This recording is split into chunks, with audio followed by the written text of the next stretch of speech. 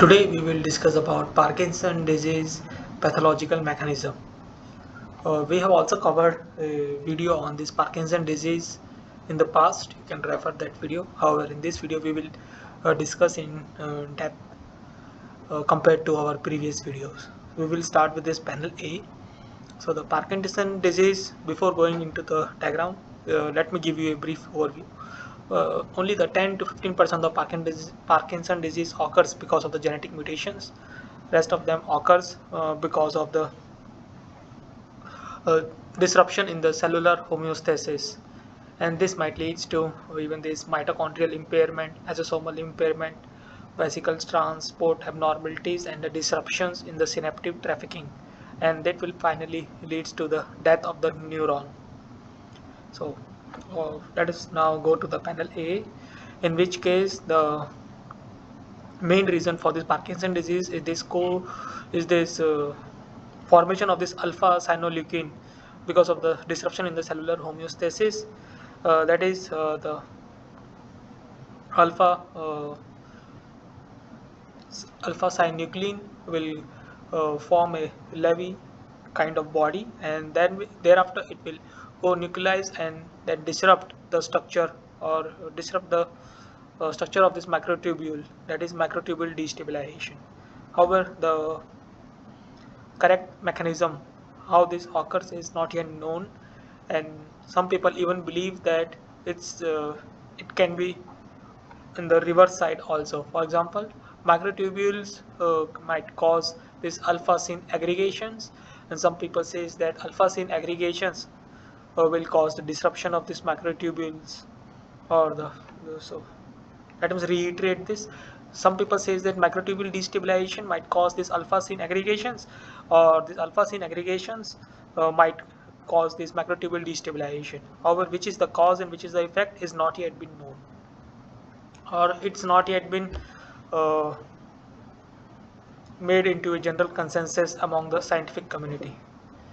So, and the other things that how this microtubule destabilization occurs is by this deacetylation, the post-translation modifications such as deacetylation or disruption in the tyrosine,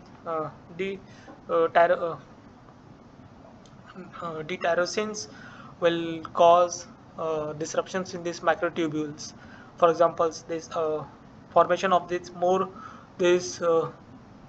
genes, that is gene that is SIRT2 will cause the microtubule deacetylation, and that will lead to the destabilizations. So, and the people have even checked that using the chemical inhibitor for this SIRT2, they can see that the microtubule stabilizations increased, and also the formation of the homeostasis within the cells has also been seen to be improved.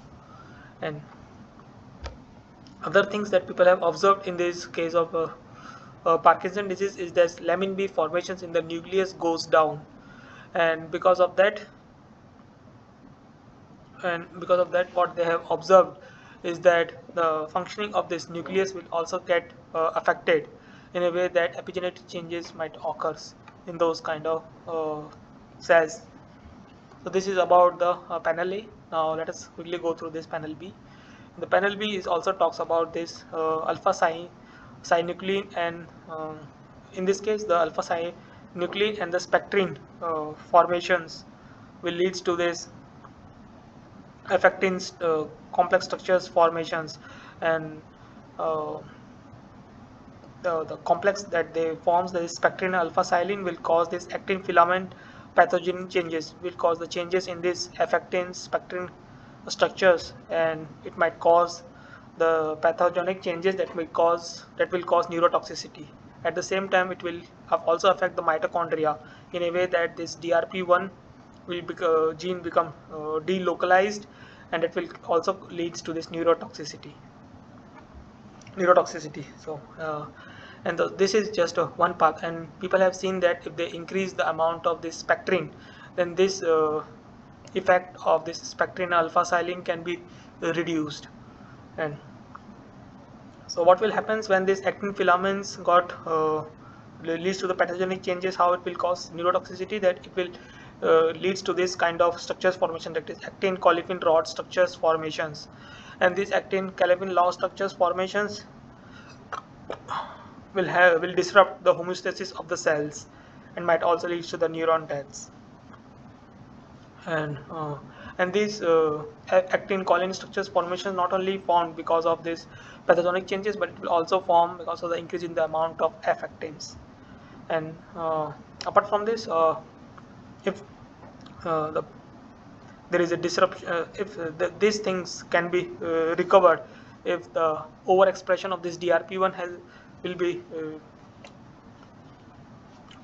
be induced in this kind of cells, so that the homeostasis of this mitochondria can be recovered. However, if the cells gets delocalized, if the delocalization occurs in the mitochondria, that will cause mitochondria impairment, then it needs to be removed, or it needs to be degenerated or recycled.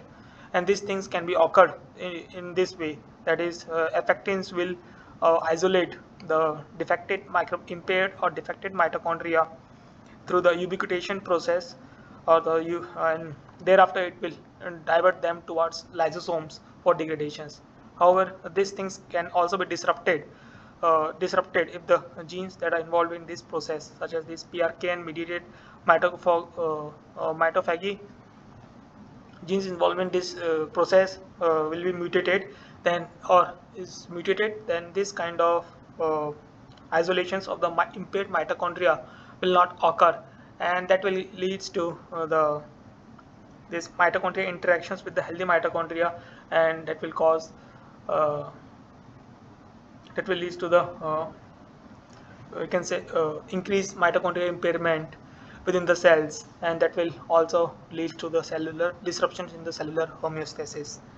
And the other things that they talk about is this nucleus, this mitochondria, the motor, that is myosin 7b motor interacts with this HPSC proteoglycans, and this HPSC proteoglycans thereafter helps in this inhalation, helps in this endocytosis of this alpha nuclein fibrin, and this endocytosis of the alpha nuclein fibrin from the extracellular matrix will also promote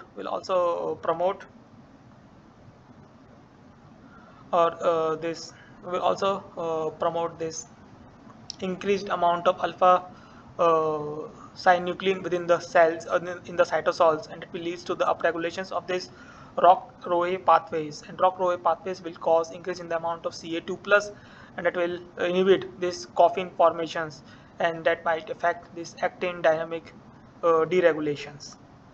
And finally, we will come to discuss about this Myo6 roles. Myo6 also has a roles towards this PRKN mediated autophagy. At the same time, these myosins myosin 6 will also help in this mitochondrial homeostasis, and if this myosin 6 deficiencies are found, then it will also lead to this increase in the mitochondrial volume, in a way that the impaired mitochondria will not be recycled or recycled through the lysosomes because of the impaired function of this PRKN mediated autophagy, and that will cause this mitophagosomes accumulations. So, and these are the different ways by which this Parkinson disease affected cells behave. If you need to understand more about this Parkinson disease pathological mechanism in detail, you can go through the reference that has been provided in the description, and thereafter you can find the correct cross reference to understand the things in detail. So that's all for this video. Thank you for your time.